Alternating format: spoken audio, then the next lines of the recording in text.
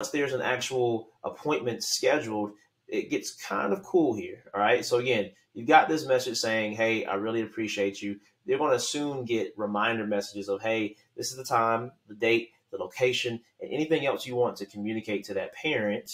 Now, let's say we come over here and this parent actually doesn't show up to our training session.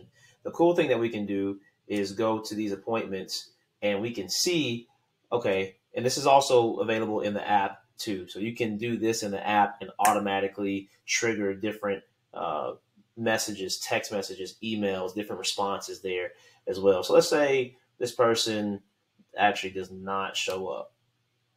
We can click them and mark them as a no-show. And once they're a no-show, you have another set of messages that you can automatically send out that does the work for you. So suffice to say, if this automation, if this streamline is something that you are interested in, I'm willing to put this system against anybody else's system, anybody else's website that they have on the back end, because you can have an aesthetically appealing website, but you probably guaranteed don't have a system that's going to be as robust as this. Put that on anything and everything. All right.